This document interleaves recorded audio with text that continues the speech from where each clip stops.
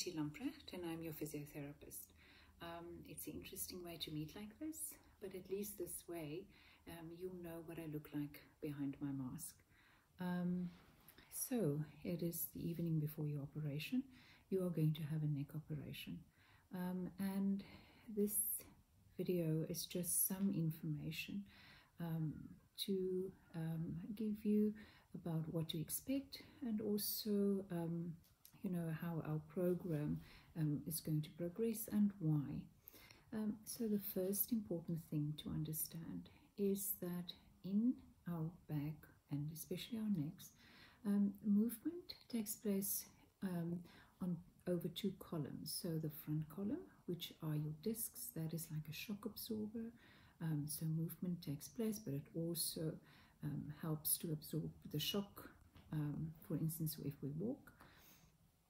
And then the back column, which is your facet joints, and those joints guide movement, but also limit movement. So the disc in between your vertebrae is like a balloon with jelly in it. So it's got a soft center, and then it's got different ligament layers that keep that soft center in place. Because it's got a soft center, it's got pressure, like you have blood pressure, and it does more or less what blood pressure do. So when we do certain activities, we push the pressure up in the disc, and gradually the ligament layer can tear, and that center then comes out and sits in the canal where the nerve is running, and that is why your arm is so sore. What Dr. Lamprecht is going to do is he's going in from the front, and then he's going to take the whole disc out. So he clears it out nicely and makes sure that the canal is then nice and clean. To keep the space, he's going to put a small spacer in that he packs with bone. So the bone, in time, that will help the two vertebrae to grow together. But because the spacer is there, the space will be maintained, and also the posture of your neck. When I bring your home pack and your home program, I'm going to explain this again, and I will show you some pictures so that you have a clear idea. But what is important to understand is that fusion happens over time. So when you wake up, you don't wear a neck brace. And it's not necessary because your neck is not unstable, but the movement of your neck will help the forming of the bone, so will help the fusion to form. So that is why we encourage neck movement.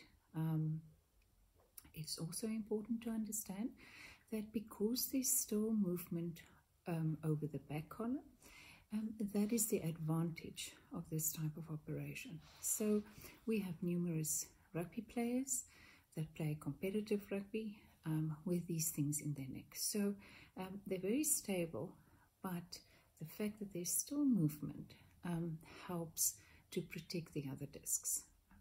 And that helps the longevity then of this type of operation.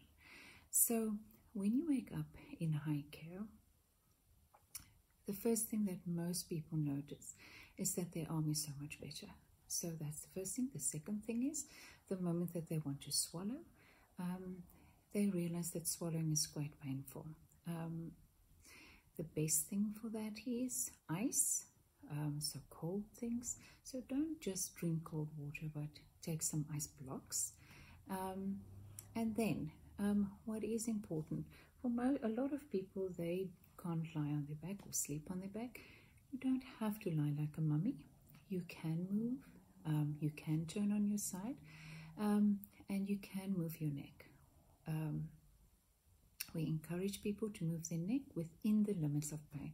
So whatever your pain allows you to do, that you can do. You can sit up, you can lie on your side. So one doesn't need to really be afraid to move at all. You can move your legs. There's going to be something around your calf that pumps up and down. It's very important that they do. If they don't, please notify the staff. That helps with circulation. And then the next morning, first thing, I'm going to come and see you. We're going to get up, and from there on, you're mobile. So I hope this information helps a little bit. I hope you have a good evening. Remember, please, to wash for those pink stuff that they've given you, and not to eat from about 12 o'clock. And then I'm looking forward to see you soon.